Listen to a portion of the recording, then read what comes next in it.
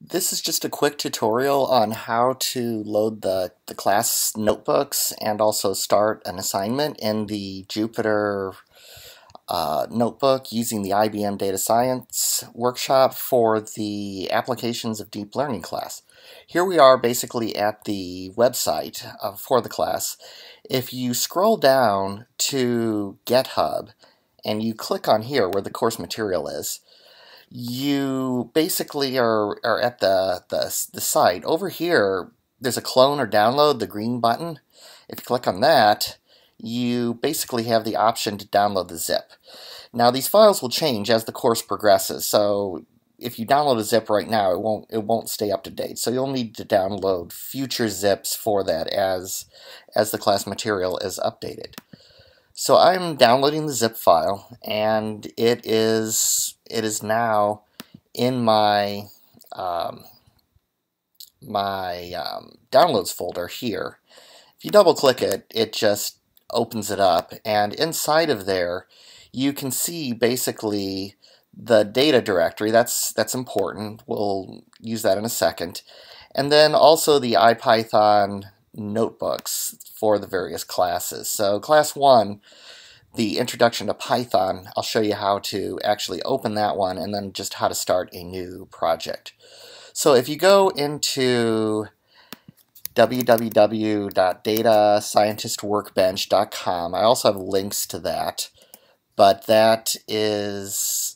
this is the link for it. You'll need to register. I already have an account, so if I click login, it will take me in there. I was already logged in.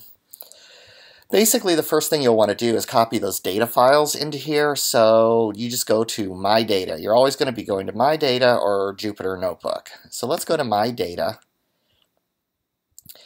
You will notice that you're in a directory called Resources Data. Basically, that's why most of the scripts you'll see that I'm referencing a data subdirectory. That's just so that I can get into here. We want to upload the data files that I gave you in the download inside of this data directory here. There's 4 of them here. There'll be more by the end of the class, but for now, these are the ones that you will need up through probably the first half of the class. So if you click this upload data over here, it will bring up a little area there, and you can drag basically all 4 of these at once, and it's uploading them, basically. You can see the green checkboxes. They are now all uploaded. You have this here. You only want to do this for data files, for CSV files.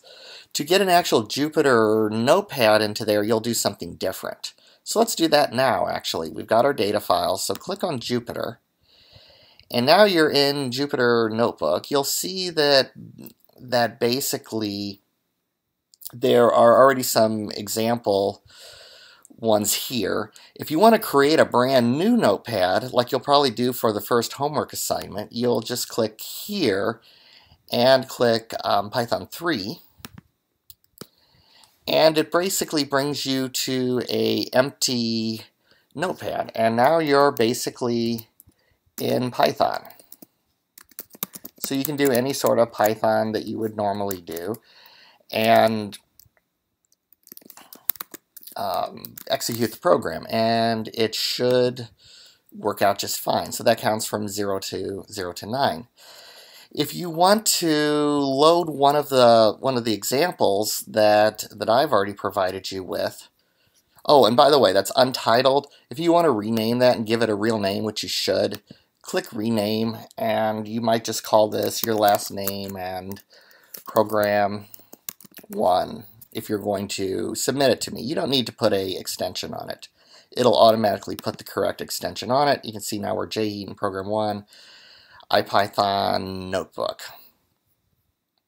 So basically now, if you want to look at one of the examples that I've given you, like say you wanted to play with class 1, you basically can drag it from here and put it right into Jupyter Notebook. And you do that, and it basically figures out what it is. It puts it into the appropriate, you can see it figured out it was Python 3. And you now basically have a Jupyter, my first class, the Jupyter Notebook there, if you scroll down to where there is actually some code, so like here, if you want to run the Python versions, you can basically click, and when I click it, you'll notice this little text, the output goes away briefly and then comes back. So it's gone now, and then it comes right back. So it ran that program and gave you the output.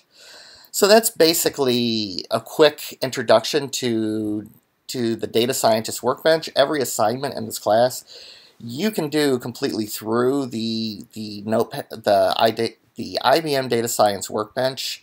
It has all the capabilities there. This saves you from having to get TensorFlow and Python and all the others loaded onto your environment. So this is just a quick introduction to how you would do that.